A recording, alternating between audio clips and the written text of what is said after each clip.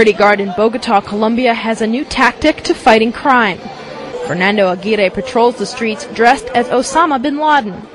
Ever since September 11, 2001, Aguirre adopted the look of the Al-Qaeda leader in hopes his presence would help cut crime.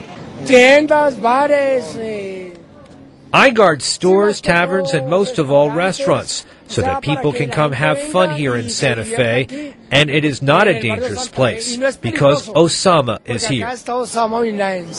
He even has the support of the local police. The security guard survives on tips from people in the area and shop owners.